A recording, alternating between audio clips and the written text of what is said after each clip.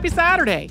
This week, we talked about Maria Arosa and her work on food autonomy at a time when U.S. policy was making the Philippines artificially dependent on American imports. One food that we did not mention, which does have a very important place in Filipino cuisine and culture and was introduced by the United States, that was Spam. A lot of Spam's introduction into the Philippines happened through the U.S. Army during and after World War II. At that point, a lot of Maria Arosa's focus was really on feeding prisoners of war and civilians that were being held in an internment camp. Trying to get into the history of Spam felt like a sidetrack in that particular moment.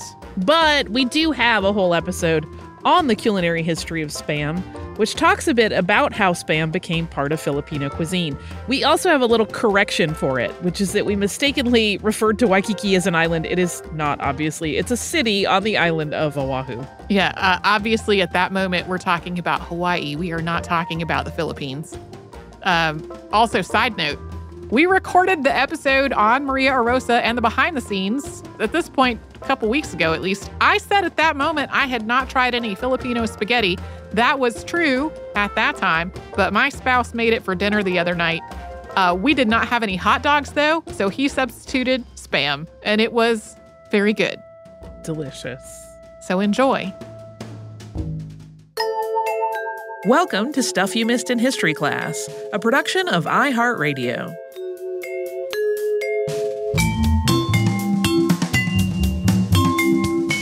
Hello and welcome to the podcast. I'm Tracy V. Wilson. And I'm Holly Fry. Holly, do you remember recently on our Facebook page when we had that weird influx of self-published ebook spam? Yeah, like suddenly just tons of posts were showing up of people promoting their self-published ebooks that often had nothing to do with history. No, none of them. And that was the only thing they had in common, was that none of them were about history. Otherwise, they were by different people. They were posted from different accounts. They were in different genres. It was very strange. And because I was wondering, maybe there had been some article that had gotten passed around that was like, to promote your ebook, post on random people's Facebook pages. I posted on our Facebook page to say sort of, hey, listeners, any of you have any idea why this might be happening? A couple of people really went out of their way to yell at us and call us idiots for even asking that question. Most people kind of shrugged their shoulders virtually about it. A few people gave us suggestions for trying to track down exactly what was going on. But a couple of people said, what would be cool is if you did an episode about Spam the food, not Spam like the unwanted e-communication, but Spam the food. And I can get behind that because I will loudly and proudly say I quite enjoy Spam. Yeah, well, and immediately from just the few facts that I already knew about Spam's influence on various cuisines in the wake of World War II, I was like, yeah, let's do that. Yeah. That sounds actually pretty interesting and awesome. And then that led to several other people chiming in with interesting tidbits about Spam and history. So that is what we are talking about today. Thank you, random people who put their weird ebook spam on our Facebook page. It was a circuitous journey, but we got to a cool episode idea. And I like sharing the journeys sometimes. Yeah. A lot of times people ask us how we come up with these things. Well, that's an example.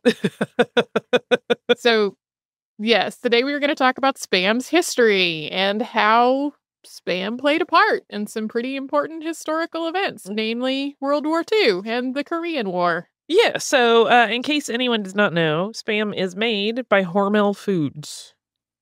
George A. Hormel was born in 1860 in Buffalo, New York. Now, their last name was originally pronounced Hormel to rhyme with normal, and it's not totally clear when Hormel became Hormel. Because we've both been saying Hormel all our lives, and for the sake of consistency, we're just going to go with Hormel. That was definitely what the company was calling itself by the time Spam was invented. So the Hormel family moved to Toledo, Ohio when George was just 6, and he worked in his father's tannery after school. The Panic of 1873 meant that the family found itself needing additional income. So at the age of 12, George left school so that he could spend more time working and make more money for the family.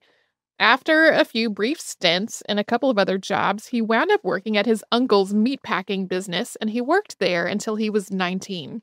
And George continued to work in different jobs throughout his young adulthood. He was working as a traveling salesman when he found a meat shop for sale in Austin, Minnesota, where he was passing through while he was doing some business in his sales. And he bought this meat shop and he opened it, putting his experience at his uncle's meatpacking operation into practice and opening his own meat business. Soon, he really wanted the business to be more than just a butcher shop, so he borrowed some money, found an investor, and established George A. Hormel and Company. The George was just GEO with period after it. And they operated out of an abandoned creamery. That was in 1891, and at that point, he was 31 years old. All of the United States' biggest meatpacking operations were in Chicago, and here he was in Austin, Minnesota, hundreds of miles away from that sort of nexus of industry. And he was also brand new. He was a small business in an industry that at that point was completely dominated by really established, long-time powerhouses. And he also didn't actually have some of the equipment that he was going to need to be a large-scale meat packer. For example, he did not have refrigerated railed cars at his disposal. Those had been around since 1878, but George did not have any until after the turn of the century. So George Hormel needed to set himself apart in some way since he couldn't just go head-to-head with all these giant established meatpacking companies. He decided to focus on two things. The first was pork, since more of the pig carcass was used than in many other food animals, and quality. So when other businesses were cutting their pork products with fillers, he really stuck as much as he could just to meat that came from pigs. And the company incorporated in 1901, and by 1924, they were slaughtering 1 million hogs each year. George Hormel's son, Jay, he had other sons as well, but Jay's the one who plays a part in this part of the story. He was a veteran of World War I, having served as chief quartermaster in the American Expeditionary Forces. Jay came back from the war with a sense of what canned goods could do in terms of feeding an army. So he encouraged Hormel to look into focusing on canned meat products. The company's first canned ham came out in 1926. In 1929, George Hormel retired, and Jay took at the helm after his father was no longer part of the business. And at this point, Hormel introduced Dinty Moore beef stew and Hormel chili. Those both came out in 1935. At about the same time, the Hormel Company recognized that it had a surplus of shoulder meat from pigs. Now, this wasn't a particularly popular cut of meat, because neatly removing the meat from the bone was a really time and labor-intensive process, and because a lot of consumers thought that it was inferior to other cuts of pork like ham. And what the Hormel Company decided to do was to grind up this shoulder meat along with some ham and add salt, water, a bit of sugar, and some sodium nitrate. That last ingredient preserves the color of the meat, and it also inhibits bacterial growth. And today, Spam also includes potato starch, but that was not in the original. It was added later to keep the liquid from seeping out of the meat and forming a gelatinous layer on top, which I remember seeing periodically in cans when I was a kid, and it was indeed kind of gross. Yeah, that was in the 80s when they made that change. This new product's name was coined by Kenneth Dagenau, who was not only a Broadway actor, but also the brother of a Hormel VP. He won $100 for his efforts.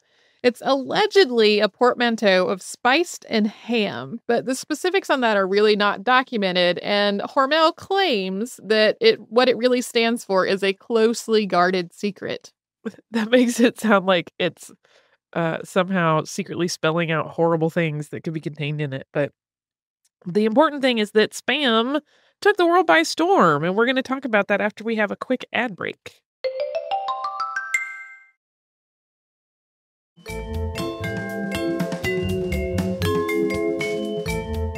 And now we'll get to Spam and how it came to dominate the market. Yeah.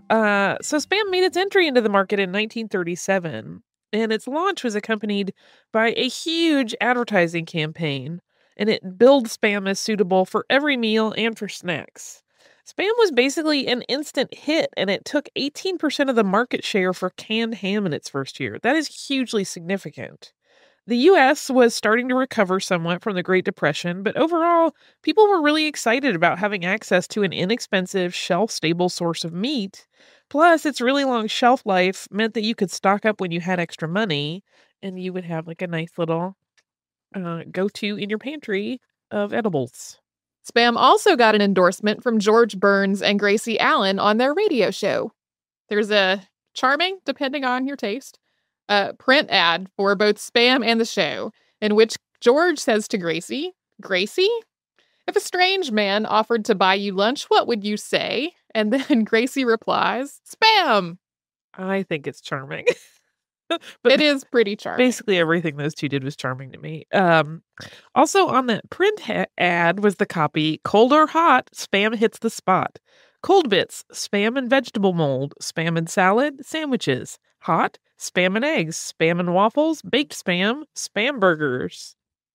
A singing radio commercial also came out in the 40s that began and ended with the words spam, spam, spam, spam. And to look at it, as I did look at it many times as I was doing research, it looks a lot like the Monty Python sketch, but in reality, it was sung to the tune of "My Bonnie Lies Over the Ocean." Now, I just wish someone could convince Terry Jones to sing the Spam song in his Spam Lady voice to "My Bonnie Lies Over the Ocean." I bet we could. That would be We'll pretty fun. start a campaign. Uh, World War II really launched Spam into the American patriotic consciousness. U.S. residents were encouraged to give up beef and premium cuts of other meats so that they could help the war effort, and Spam was a handy alternative. Yeah, so while people were eating Spam out of necessity toward the end of the Great Depression because it was cheap and they didn't have a lot of money, this time it was more of a sacrifice to support the United States. The Hormel Company, along with other meat producers, made specially packaged army versions of Spam. These were basically extremely large Spam loaves in olive drab tins. Then they weren't branded as Spam with that distinctive blue Spam label. They contained some extra salt so that they could withstand the temperature extremes of all the places that the troops were deployed. There were also some ordinary cans of Spam that were basically bought in a pinch to try to make ends meet for the men's rations. Hormel wound up providing at least 100 million pounds of Spam during World War II. That's a lot of Spam. It's so much Spam. It's a running theme in World War II soldiers' discussions of the war. And for the troops, the word Spam actually came to mean any kind of processed and preserved meat. And it was on the menu a lot. It often seemed like it was three meals a day, every single day. So Spam 3 meals a day didn't literally mean brand name Spam, but processed meat 3 meals a day. Yeah, people basically thought of all of that stuff as Spam. It's similar to how all tissues are Kleenex. And that is the thing that Hormel tries so hard to combat. Yes. In 1966, when the Hormel Company was celebrating its 75th birthday, Dwight D. Eisenhower wrote in a letter to a retired Hormel president saying, quote, "I ate my share of Spam along with millions of other soldiers. I'll even confess to a few unkind remarks about it, uttered during the strain of battle, you understand. But as former commander-in-chief, I believe I can still forgive you for your only sin, sending us so much of it." That so much of it meant that a lot of servicemen swore they would never touch another can of Spam once the war was over. And while this may have been true at least temporarily, many people who had sworn never to touch another piece of Spam wound up feeling a little nostalgic for it once the war was over. Eating Spam took on this patriotic air, and it was bolstered, this concept of patriotism linked to Spam, by Hormel's advertising campaign, which tied Spam to wholesome values and patriotic spirit, and that advertising plan went on throughout the 50s. It was also bolstered by a 60-member dance troupe known as the Hormel Girls, who toured around in USO fashion after the end of the war after getting their start in 1947. I hope we have pictures of those.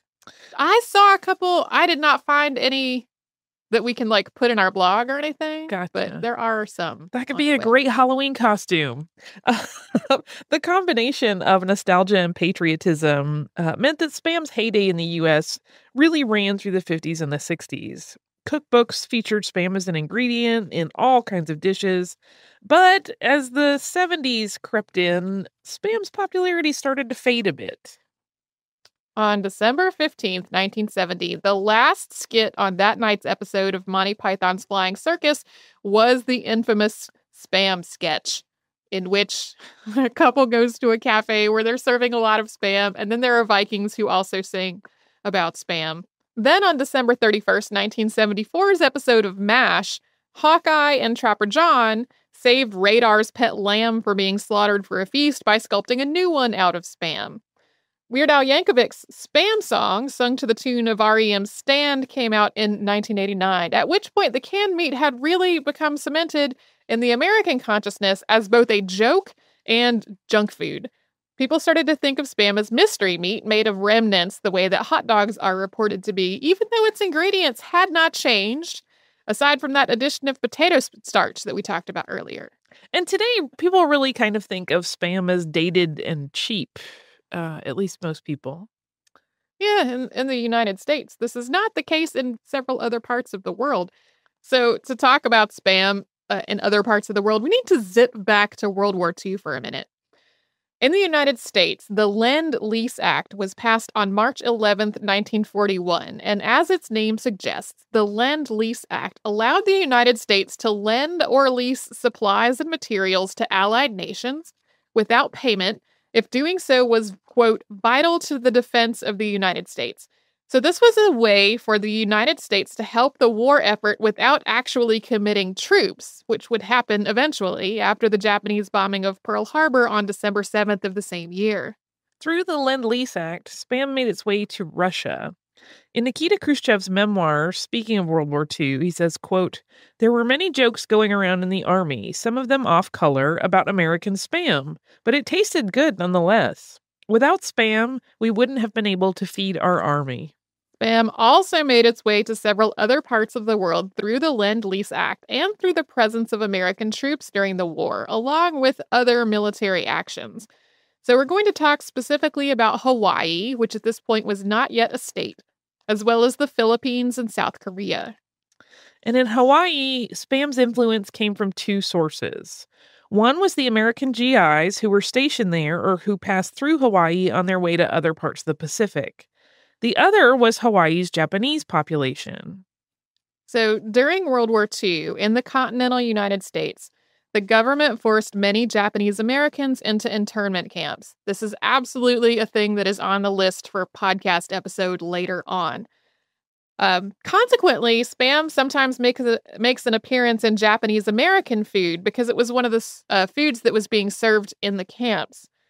But Hawaii was not yet a state, so the United States government could not really begin interning its citizens. I mean, you could make an argument that the United States government shouldn't have been interning its citizens without due process in the first place. It super did not have that authority to do in Hawaii. Also, the Japanese population of Hawaii was just too big to be interned. There were way too many people of Japanese ancestry. The camps that would have been required were too large for the islands themselves to be able to support. There was just no way that the United States could do in Hawaii what it was doing in the continental United States. Instead, to combat this perceived threat from people with Japanese ancestry, restrictions were placed on the movements and activities of people that were of Japanese descent in Hawaii. So Japanese Hawaiians were banned from deep-sea fishing, which had been one of the ways that they primarily sourced their food for the Japanese community.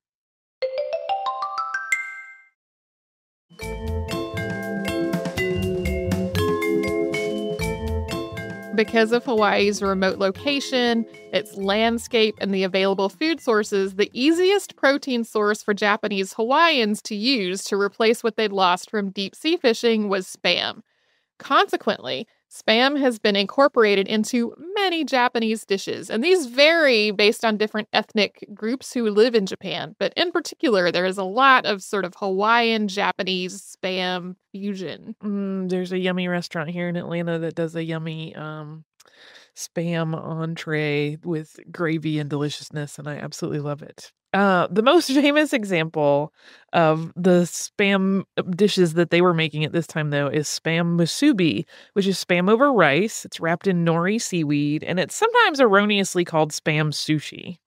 It does kind of resemble a sushi roll, but musubi is its more accurate name. Today, Hawaii is, of course, a state and consumes more spam than any other state. And the island of Waikiki hosts an annual spam jam. Let's go. Thanks to the presence of GIs during World War II and an ongoing military presence thereafter, spam also became very popular in Guam and Okinawa. In Korea and Japan, citizens were really just desperately suffering during World War II. As a side note, if you have not seen the Japanese film Grave of the Fireflies, this will give you an idea of how desperately hard things were for Japanese citizens during the war. Canned meats like spam really saved people's lives and consequently became incorporated into local cuisines there as well. In South Korea, this continued during the Korean War. American soldiers stationed there, not considering spam to be particularly valuable or important, were happy to use it as trade and to increase goodwill, and they would also sell it on the black market later on. And during the Korean War, the United States Army's Postal Exchange, or PX, was often the only place that people could get meat. Spam was really what was available, and since people couldn't afford to buy it necessarily from the PX, it really came to be considered a luxury. It's an ingredient in a dish called budae jjigae, which I hope I am pronouncing correctly, which is also called military stew. And that's basically a thick stew that also includes Korean ingredients like kimchi. A fried slab of pork called pyuyak was also part of Korean cuisine before the introduction of spam. And spam became a replacement for pork in that dish when people couldn't get a hold of regular pork. So spam is undoubtedly an economy class food in the United States, but it's a little more expensive in Korea. And this association with scarcity and expense from earlier times means that today it's frequently given as a really high-class gift. Often this is part of a really elaborate gift box that includes other foods. Korea is consequently the world's second largest consumer of spam after the United States. And spam similarly became popular in the Philippines as an after effect of U.S. military presence. Today in the Philippines, it's often purchased outside of the country by people who are traveling for pleasure or business and then brought home with them as traditional homecoming gifts. This means a lot of times, if you're in duty-free shops at airports that cater to a lot of Filipino travelers, there will be spam in the duty-free shop. And spam is traded in the Philippines on both the black and the gray markets, and there are actually 9 different legitimately available varieties of spam there. There is even a turkey version for the nation's Muslim population, which I wonder what that tastes like. I also wonder what that tastes like. The reason that there is a black market and a gray market for spam is that there are some restrictions on imports in the Philippines, which means there's more demand for spam than is actually allowed to be imported. And when you look at the numbers of the number of cans sold versus the number of people allowed to sell it, it just doesn't add up. There is additional spam coming from somewhere. So there's a legitimate argument to be made here that all of these examples are examples of undue American influence on other cultures. But in the case of spam in particular, local cuisines have really taken spam and then absorbed it and made it into something that is uniquely their own. Whereas in the United States, people were usually basically using spam as a substitute for other meat rather than making something new and uniquely spam out of it. And today, spam is distributed in more than 50 countries, and it's trademarked in more than 100. There are actually 2 spam cans in the permanent collection at the Smithsonian in the Division of the History of Technology. One was the original 1937 can, which had to be opened using a key, and the other is a more modern luncheon meat can, which was introduced in 1997, which I think has the pull tab style. And the look of the label for Spam has stayed basically the same all this time. Spam was also served at a breakfast at the opening of a World War II exhibition at the National Museum of American History. And to circle back a little bit to Spam's manufacturer, Hormel is still majority owned by family, but it's no longer really family run. Family still owns it, but other professionals of running things are in charge of the company. I also, in this episode, had a whole rather lengthy section about labor history at the Hormel Company, which has some actually very interesting twists and turns and contradictions. There were parts of the company's history that were really revolutionary in terms of labor relations. And then there are other parts of the company's history in which there were really contentious and heated strikes. And then in one case, a strange autoimmune disease that cropped up at one of its meat suppliers. Yikes. That it's just a whole long series of things.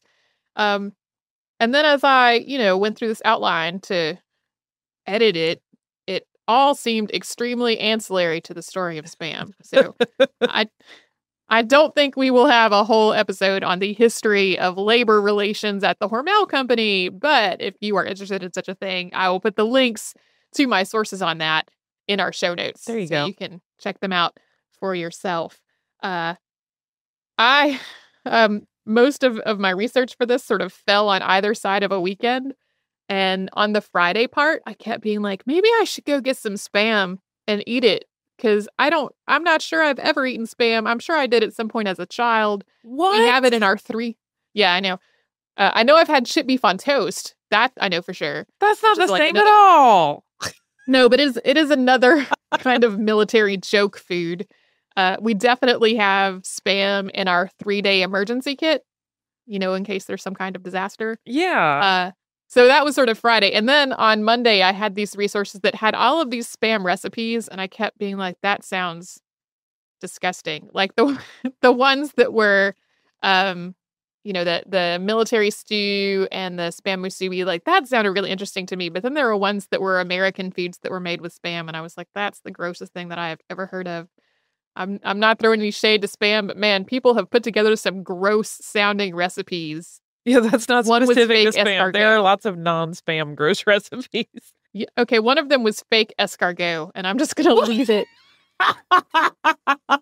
It's like Spam's Halloween costume. I don't even know what that is. Yeah, I like escargot, and the idea of using Spam to make fake escargot really grossed me out.